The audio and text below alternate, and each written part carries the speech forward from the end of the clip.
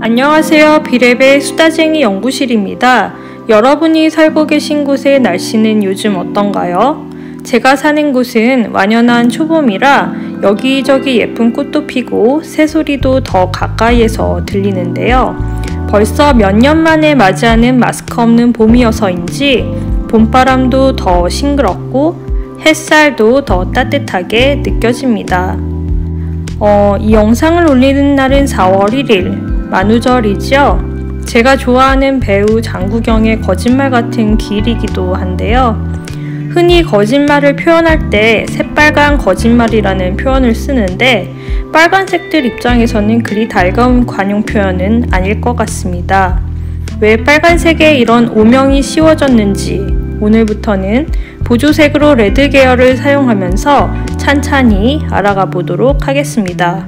연한 노란색과 빨간색 계열의 조색이라서 긴 겨울을 이겨내고 뾰족뾰족 튀어나와 정원을 예쁘게 가꿔주는 튤립이나 히아신스 같은 핑크핑크하고 코랄코랄한 색을 만나게 될 것 같은데요. 기대되지 않나요? 오늘 사용할 색은 미젤로의 니켈 티타늄 옐로, 안료는 PY53, 그리고 보조색은 르네상스의 스칼렛 레드, 안료는 PER254입니다. 코로나에 대항하는 마스크는 벗게 되었지만 여전히 코로나 이전과는 다른 삶을 살고 있는 요즘인데요. 제가 사는 지역의 사람들이 매년 3월만 되면 기다렸던 행사가 있는데 바로 제네바 모터쇼입니다. 제네바 모터쇼는 세계 자동차 산업협회에서 공인하는 5대 모터쇼에 포함되는 행사로 매년 유럽 대륙에서 가장 먼저 열린다는 메리트가 있는 모터쇼인데요. 1905년에 개최되어 매년 열렸던 이 행사가 코로나로 인해서 지난 2020년부터는 계속 취소되고 있어요. 평소에는 쉽게 볼 수 없었던 럭셔리한 차들을 비롯해서 새로운 모델의 디자인도 볼 수 있고 어쩌면 미래에는 타게 될 수도 있는 컨셉트 차량 등 재미있는 볼거리가 많았던 행사여서 저도 기회가 되면 보러 가곤 했었는데요. 이렇게 코로나로 벌써 3년째 행사가 취소되고 있어서 참 아쉽습니다. 만일 2023년에 다시 행사가 열린다면 간단하게라도 스케치 영상을 보여드릴게요. 제네바 모터쇼는 그 규모가 세계적인 행사인 만큼 11만 제곱미터 정도의 공간에서 900여 종의 차량과 관련 제품을 전시하는데요. 이 많은 차량 중에 매번 유독 눈에 띄고 인기가 많은 차량 중 하나가 바로 빨간색 페라리입니다. 쨍하고 깔끔하게 떨어지는 느낌의 이 빨간색은 섹시하고 유려한 페라리의 디자인을 더욱 돋보이게 해주는데요. 오늘 소개할 보조색이 바로 이 페라리를 도색할 때 사용하는 빨간색이고 그래서 페라리 레드라고도 불리는 색이랍니다.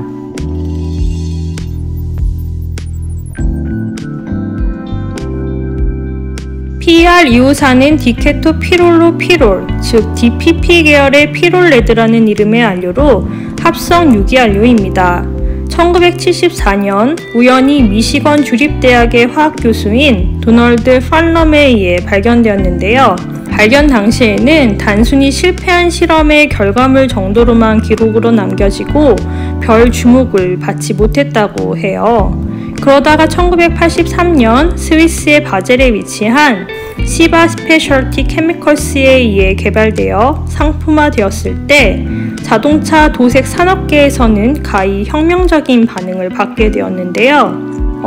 PER254가 개발되기 전 사용된 빨간색 도색 제품은 색이 쉽게 바래고 벗겨지는 현상이 나타난 반면 이 PER254는 굉장히 밝고 선명한 붉은색으로 도색되면서도 자외선과 추위, 더위 등의 강력한 내구성을 보여주었기 때문입니다. 1920년대의 포뮬러1 모터 스포츠 대회부터 출신 국가를 쉽게 구별하기 위해 레이스카의 색을 통일하라는 규정이 생겼는데요. 그래서 그때부터 프랑스는 블루, 영국은 그린, 독일은 실버, 그리고 이탈리아는 레드로 자국의 색을 정했습니다. 그런데 1960년대 후반이 되면서 이 규정이 사라지게 되는데요. 그 이유는 레이스 카드를 스폰서의 상징을 대표하는 색으로 도색했기 때문입니다. 그럼에도 아직까지 일부 레이싱팀들은 자국의 색을 고집하고 그중 가장 대표적인 팀이 이탈리아의 로쏘 콜사, 페라리 팀이라고 합니다. 빨간색을 이렇게나 중요하게 여기는 페라리는 당연히 이 PR254에 지극한 관심을 보였고 페라리 레드라는 별명으로도 불리며 2000년에서 2002년 출시된 모든 페라리 라인의 빨간색은 이 색으로 도색합니다. 그리고 2000년에서 2006년에는 알파로미오, BMW, 폭스바겐, 그리고 레석스 등의 고급 브랜드에서도 이 안료를 사용하는데요. 그래서인지 이 안료의 개발 이후 시바 스페셜티 케미컬스는 굉장한 수익을 얻었다고 합니다. 한편 이 안료를 처음 발견했던 팜넌 교수는 한 인터뷰에서 그게 그렇게 중요한 안료인지 알았더라면 얼마나 좋았을까요? 그랬다면 이렇게 이메일로 인터뷰를 하는 것이 아니라 제 전용기로 당신을 방문할 수도 있었을 텐데요. 라고 했다고 하네요. 지금도 혹시 화학실험실에서 연구를 하고 계신 분이 있다면 실패한 결과물도 다시 보자! 화이팅입니다. 우리는 꽃을 그리고 빨간 지붕을 채색하고 아기의 발그레한 볼을 표현하는 이 붉은 안료를 다른 어떤 곳에서는 세상에서 가장 비싸게 팔리는 자동차를 도색하는 데 사용하고 있다니 참 재밌지 않나요?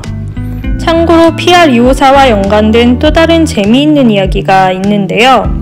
미국의 액션 페인팅 작가로 유명한 잭슨 폴락의 32점의 작품 중 3점을 하버드 예술박물관에서 조사했는데 이 PR254가 발견되었다고 합니다. 잭슨 폴락은 1912년에 태어나서 1956년에 돌아가신 분인데요. 안료의 최초 발견 시기만 해도 한참 후인 1974년이라 이 3점의 작품은 PR254 안료로 인해 진위 논란에 있게 되었습니다.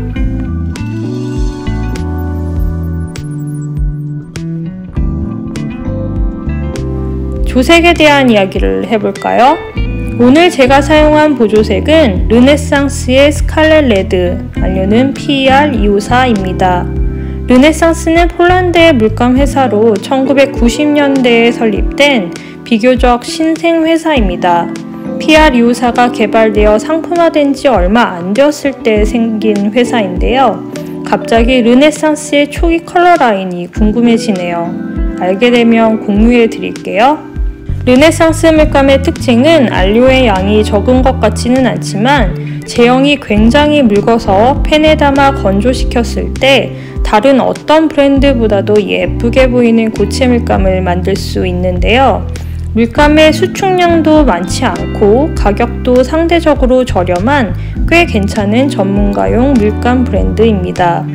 르네상스는 이 PR254로 만든 물감에 스칼렛 레드라는 이름을 붙여 주었는데요.